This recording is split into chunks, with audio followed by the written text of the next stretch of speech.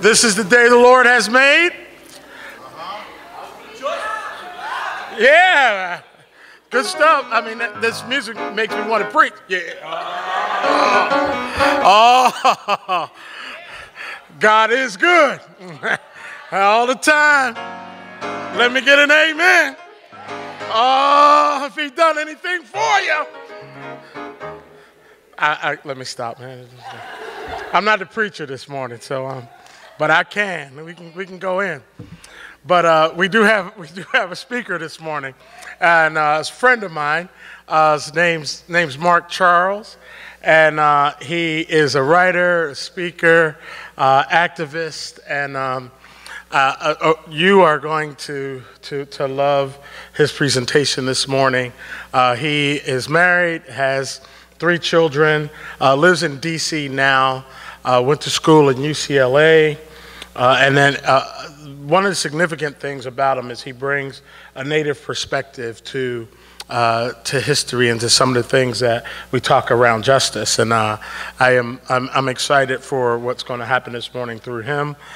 He lived in the Hogan for 10 years after going to UCLA, moving back to where he was born on Navajo Reservation, yeah, just I could go on and on about him. I love him to death, and welcome, Mark Charles. Thank you.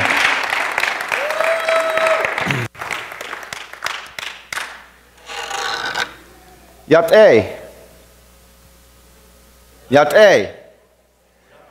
Mark Charles in the Sheh. Sin Bake Danan the Shle, the Tohiglin Bashichin. Sin Bake Danan Bashiche, do Tolichitni Bashanella. The Navajo culture is a matrilineal culture, and we identify ourselves by our clan. So my mother's mother, which is my first clan, is actually American of Dutch heritage. And so I say Tsin Bake Dane'a, which literally means the wooden shoe people. My father's mother, my second clan, is Toahiglini, which is the waters that flow together. My third clan, my mother's father, is also Tsin Bake Dane'a, and my fourth clan, my father's father, is Todachitni, which is the Bitterwater clan, one of the original clans of the Navajo tribe. I want to talk to you today about a piece of history that most of you have never heard of. And I have to warn you, we have a ton of information to go through in the next 30 minutes. I'm basically going to deconstruct your last 12 to 16 years of education. And you can't get a refund, unfortunately. But what I'm going to say is going to make some of you angry. It's going to revitalize some of you. It's going to change your perception of what you think our country and our church is about. And you're probably going to have a ton of questions. So I want to get through this as quickly as we can. But I just have to warn you, I need you to stay engaged in this, because there's going to be parts of this presentation that are going to challenge most likely every single one of you in the room. So invade, search out, capture, vanquish, and subdue all Saracens and pagans whatsoever. Reduce their persons to perpetual slavery, and convert them to his and their use and profit. These are the words of Pope Nicholas V in a papal bull written in 1452. This papal bull, along with others written between 1452 and 1493, collectively became known as the Doctrine of Discovery. The Doctrine of Discovery is essentially the church in Europe saying to the nations of Europe, wherever you go, whatever lands you find not ruled by Christian rulers, those people are less than human, and the land's yours for the taking. This was literally the doctrine that let European nations go into Africa, colonize the continent, and enslave the African people. They weren't human. This is also the doctrine that let Columbus, who was lost at sea, land in a new world inhabited by millions and claim to have discovered it, because there were no people here. If you think about it, you cannot discover lands that are already inhabited. That's known as stealing or conquering. If you don't believe me, put your cell phones out, and I'll come by and discover them for you. The notion that America was discovered is a racist colonial concept that assumes the dehumanization of people of color. What this does is this makes the Doctrine of Discovery a systemically racist document. In 1763, King George drew a line down the Appalachian Mountains and wrote a proclamation. In this proclamation, he basically said that the colonists no longer have the right of discovery of all of the Indian lands west of Appalachia. This upset the colonists, so they wrote a letter of protest a few years later. In this letter, they accused the king of raising the conditions of new appropriations of land, and they went on in this letter to say he has excited domestic insurrections amongst us and has endeavored to bring on the inhabitants of our frontiers the merciless Indian savages. They signed this letter on July 4th, 1776. 30 lines below the statement, all men are created equal, the Declaration of Independence refers to natives as merciless Indian savages, making it very clear the only reason they use the term all men is because they have a very narrow definition of who was and who was not human. What this does is makes the Declaration of Independence a systemically racist document that assumes the dehumanization of people of color. A few years later, the colonies wrote down another document. They started this document by saying, "We, the people of the United States, in order to form a more perfect union, establish justice, ensure domestic tranquility, provide for the common defense, promote the general welfare." Of course, this is the preamble to the Constitution. However, Article 1, Section 2, just a few lines below those words, when they are determining who is going to be included and excluded from this grand experiment, they determine that they're going to get to the numbers by adding the whole number of free persons, including those bound to service, and excluding Indians not taxed, and 3/5 of all other persons. They never mention women. They specifically exclude natives, and they count African people as 3/5 of a person. Who was the Constitution written to protect? White landowning males. Now maybe you're thinking, wait, didn't we correct that? Yes, about 100 years later, we passed the 14th Amendment, which extended the right of citizenship to anyone born on this continent under the jurisdiction of the government. However, this did not give women the right to vote. They didn't get that until 1910 with women's suffrage. This did not give natives the right of citizenship. That didn't come until 1924. So it did extend the right of citizenship to former male slaves, but it excluded huge groups of people yet. And we forget that it was in 1970 that the same amendment, the 14th Amendment, was one of the amendments reinterpreted in Roe versus Wade, which now determined unborn babies aren't human and therefore they can be aborted. What this demonstrates is that the heart of our Constitution is not a value for life, but a practice of dehumanization and a value for exploitation and profit. What this does is makes the U.S. Constitution a systemically racist document. How did I get there already? A systemically racist document that assumes the dominant has the authority or the ability to determine who is and who is not human. In 1823, there was a Supreme Court case, Johnson versus McIntosh. Two men of European descent in litigation over a piece of land. One bought the land from a native tribe, the other bought it from the government. They want to know who owned it. The case goes all the way to the Supreme Court. The Supreme Court reviews the case, and they had to determine the principle upon which land titles were based. And they decided that the principle was that discovery gave title to the government by whose subject or by whose authority it was made against all other European governments, which title might be consummated by possession. They went on to state that essentially natives only had the right of occupancy to the land, while Europeans had the right of discovery to the land and therefore the true title to it. The legal instrument they referenced was the doctrine of discovery. This created a Supreme Court case precedent for land titles that gets referenced by the Supreme Court as recently as 2005. What this means is the United States Supreme Court is a systemically racist court that has legal precedent based on the dehumanization of people of color. I want you to think about the 19th century of our country, particularly the years 1819 to 1920. We often think of these years, the 19th century, as there was some conflict. We had the Mexican-American War. We had the war of the First World War was during this time. We had the Civil War. But we often think of this time as our period of expansion. We were moving further west and we were expanding the boundaries of the nation. I did some research and found that from 1775 to 2016, every year in blue is the years that our nation was either in a declared state of war or armed military conflict against another entity. I then looked and said, what years were we in war against native peoples? And this is what I found. So if you look from 1820 to 1919, that 100-year period, we were in a continual state of war against native peoples, or armed military conflict against native peoples. These are the list of some of the wars, or the wars that were fought during that period. So what we refer to as a century of expansion technically was a century of ethnic cleansing and genocide, as settlers moved further west, even out here to Oregon. So we have a bunch of buried history that happened during this period. We had in 1830 the Indian Removal Act. This was an act of Congress that gave the government, in practice, military or the right to use force to remove tribes from their lands in the east to empty lands further in the west. This directly resulted in the Trail of Tears for the Cherokee, the Long Walk for the Navajo. All told, about a dozen tribes experienced forced relocations and marches, and tens of thousands of people died as a result of these relocations. In 1862, the day after Christmas, the largest mass execution in the history of our nation took place. 38 Dakota warriors who had surrendered to the U.S. Army after a period of some skirmishes and battles were hung in a mass execution the day after Christmas, as literally hundreds of Christians sang hymns and cheered during their hanging.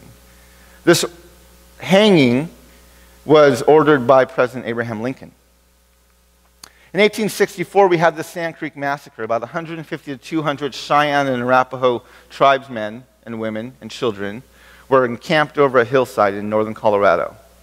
They were waving a white flag of surrender and a U.S. flag to show they were there peacefully. An army came over the hill and slaughtered them in a single day. Later, their genitalia were actually paraded down the streets of Denver. In 1879, our Congress passed the Indian Boarding School Act. This was an act that gave the government and churches the ability to take children, native children, out of their homes and raise them in military-style boarding schools that were being established around the country. The first school was Carlisle Indian School in Carlisle, Pennsylvania. The stated goal of this school was to kill the Indian to save the man.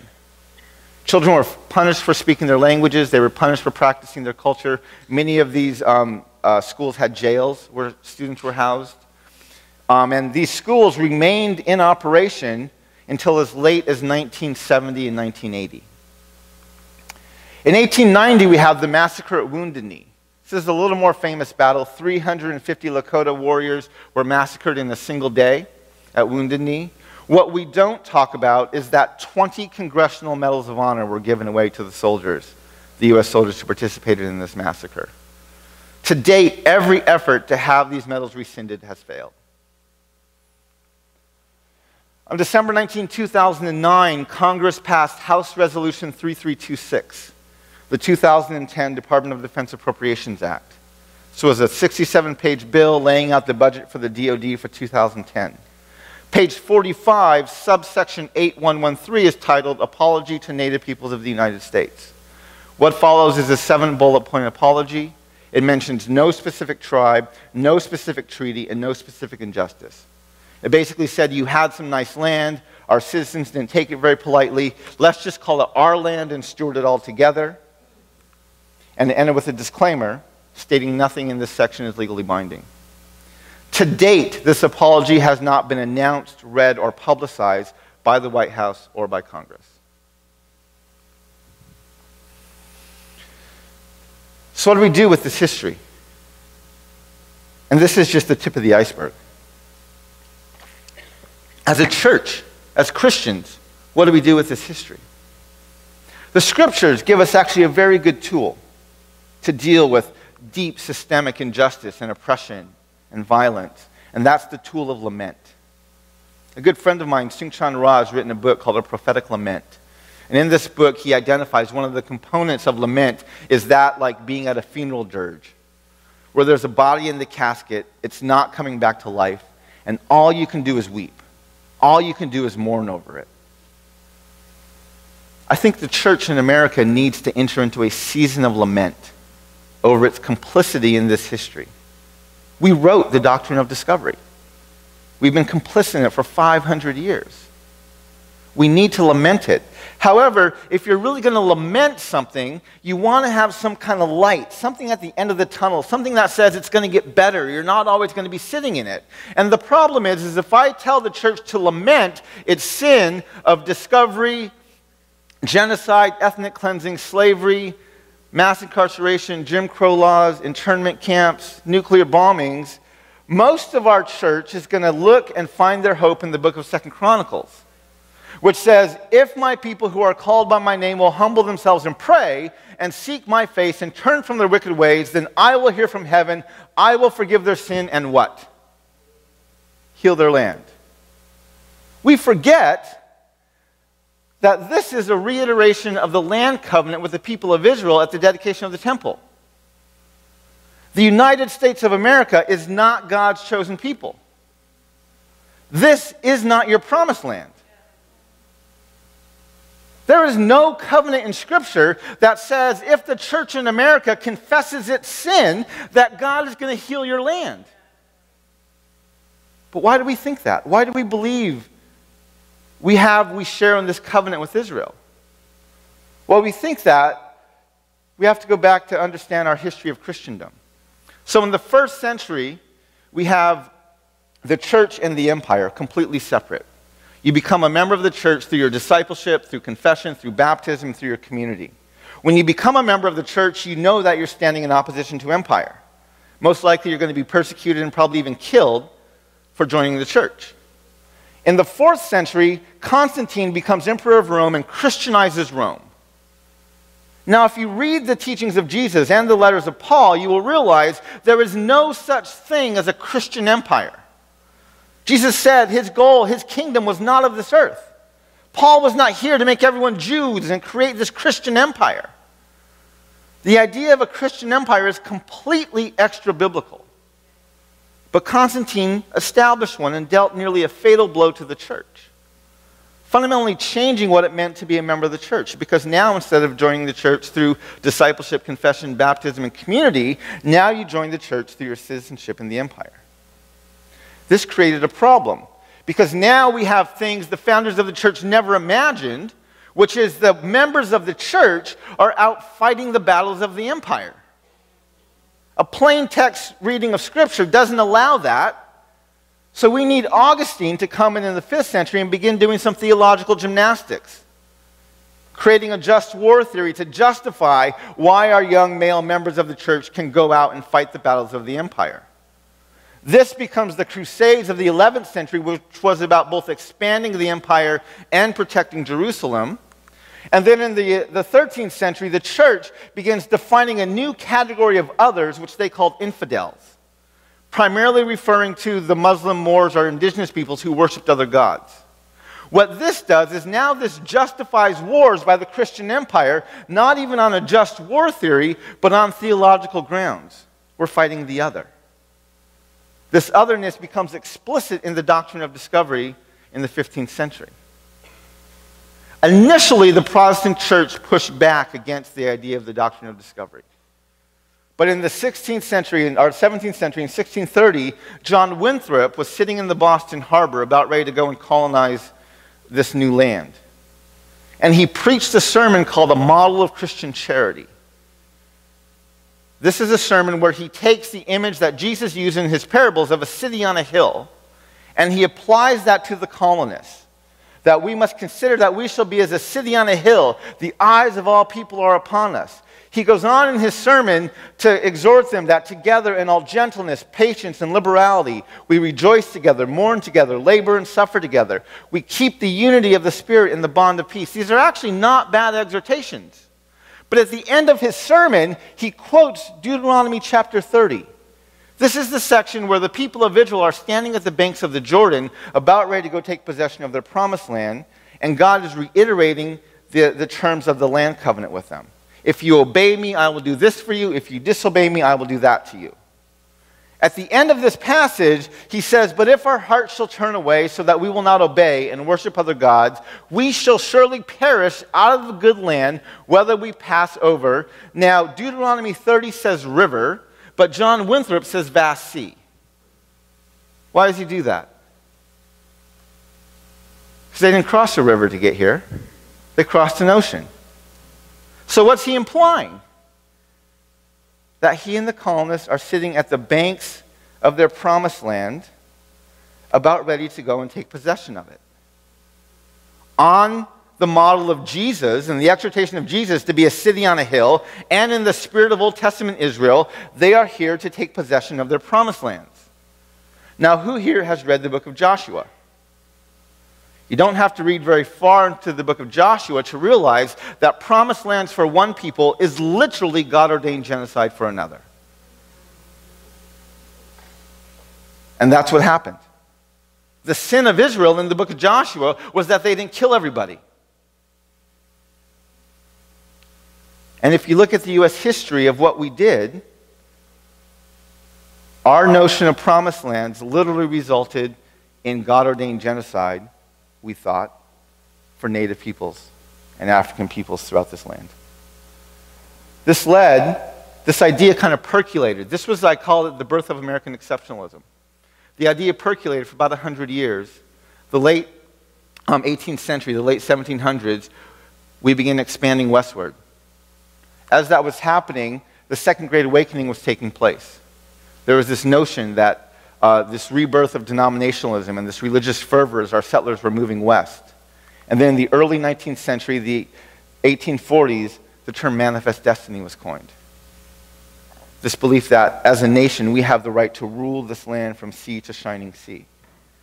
This implicit bias is so deeply founded in American history that last spring, Prime Minister Benjamin Netanyahu was in front of a joint session of our Congress lobbying against the Iran nuclear deal that was being negotiated. He wanted to speak to a very partisan, a very divided Congress and get them on the same page. So he chose to say to them, because America and Israel, we share a common destiny, the destiny of promised lands. Now, does anyone really think that the Prime Minister of Israel believes you and I share with the covenant his people have with the God of Abraham? Or is he merely a very savvy politician who knows well the implicit bias of his audience? Who of you have heard of the Evangelical Immigration Table? This is a group that's working to get comprehensive and just immigration reform passed in our nation. When there was a bill on the table about 2 years ago, they came out with a bookmark that they said demonstrated God's heart for the alien or for the other. One of the verses they chose was Jeremiah 7, 5, 6, and 7. If you change your ways and your actions and deal with each other justly, if you do not oppress the foreigner, the fatherless, or the widow, and do not shed innocent blood in this place, if you do not follow other gods to your own harm, all these are good exhortations. Obey them. But verse 7 says, then I shall let you live in this place, in the land I gave your ancestors forever and ever. I went to my friends on the Evangelical Immigration Table. I said, you can't use this verse. You are not God's chosen people. This is not your promised land. The United States of America is not rich and powerful because of God's blessing. We're rich and powerful because we're systemically racist and inherently unjust. The American dream is predicated upon two things: an empty continent and free labor. Explorers got here and went back to Europe. We found an empty continent and we've imported a bunch of free labor. Come and find your opportunity.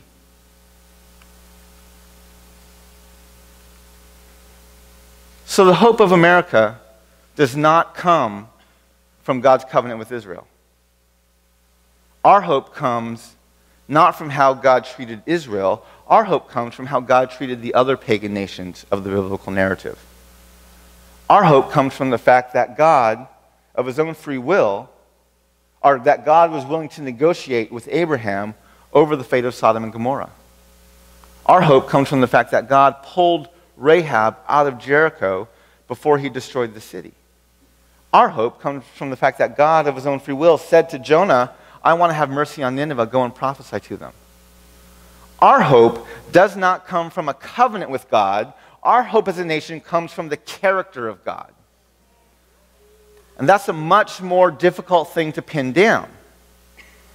I love how C.S. Lewis describes it. Have you read the book The Lion, the Witch, and the Wardrobe?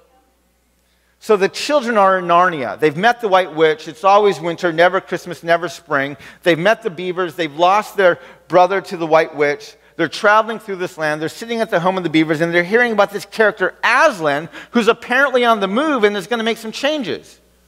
As they talk, it begins to dawn on them that Aslan might not be who they think he is. And so they begin asking questions. And Susan finally says, but excuse me, is Aslan a man? No, he's not a man, honey, says Mrs. Beaver. He's a lion. Oh my gosh, says Susan. I should be quite nervous about meeting a lion. Well, you should. If anyone can stand before Aslan without their knees knocking, they're either braver than most or just plain silly. Susan says, well, is he safe? No, he's not. He's a lion. But he's good. He's good. Confessing the sins of the church, confessing the sins of our nation will not be safe. But our hope is that God is good. If as a child you stole a bike and you went to your parents and said, Mom, Dad, I stole this bike, would they let you keep it?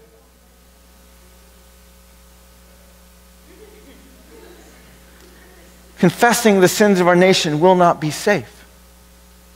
The challenge we face as a church and as Christians is that we think we live in a Christian empire.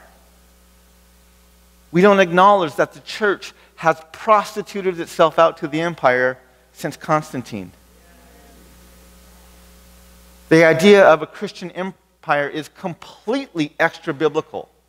And even if there was an idea of a Christian empire, the United States of America definitely would not be it. The church has to divorce itself from the empire. We have to go into a season of lament so that we can begin working towards the healing that is so desperately needed within our land. There's a quote.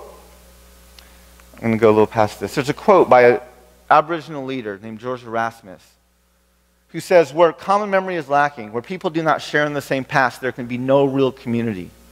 Where community is to be formed, common memory must first be created. This quote, I believe, gets to the heart of our problem with race in the United States. We have no common memory. We have a dominant culture that remembers a history of discovery, expansion, exceptionalism, and opportunity. And we have communities of color that have the lived experience of genocide, ethnic cleansing, slavery, Jim Crow laws, mass incarceration, internment camps. And there's no common memory. We need to find a way to have a national dialogue on race that begins to create this common memory. One of the things I'm advocating for, many nations have had what are called Truth and Reconciliation Commissions. Reconciliation, racial reconciliation in the United States of America is a complete misnomer. Reconciliation assumes a previous harmony in the relationship. When you look at race in America, there was no harmony. This thing started bad. We do a lot to perpetuate the myth as a nation. Thanksgiving is all about perpetuating the myth. Talking about discovery perpetuates the myth. Talking about a century of expansion perpetuates the myth. Talking about racial reconciliation perpetuates the myth. We don't need racial reconciliation, we need racial conciliation. Conciliation is defined as the mediation of a dispute. Reconciliation allows the myth to continue. Conciliation acknowledges the past for what it was, which is bad. So one of the things I'm working towards is trying to initiate a national dialogue on race, which I'm calling a Truth and Conciliation Commission in 2021. I'm traveling around the country, speaking, writing, blogging, trying to persuade our nation that we have to find a way to talk about race. I'll end on this last point, which is one of the things, when you look at this history, it's easy to see the historical trauma of Native and African American communities. But what I try to point out is that you cannot build a nation on 500 years of systemic racism, dehumanizing injustice, ethnic cleansing, and genocide without traumatizing yourself. So I identify white America as another traumatized people group. One of the symptoms of trauma is denial. Our nation's in deep denial. When you deal with trauma, you know that trauma victims have a trigger that brings them back into the chaos and the confusion of the point that the trauma happened. If you understand our nation as a traumatized people group, you can clearly see our triggers. 5 years of a black president is a trigger. It sends us into the crazy. Any sort of national dialogue on gun control is a trigger. Sends us into the crazy. ISIS is a trigger. Why is ISIS a trigger? Well, they're a group of religious zealots ethnically cleansing a land to set up their own empire. That sounds a bit too familiar, doesn't it? That's why Paris gets bombed and it's all about us. We don't know what to do with that.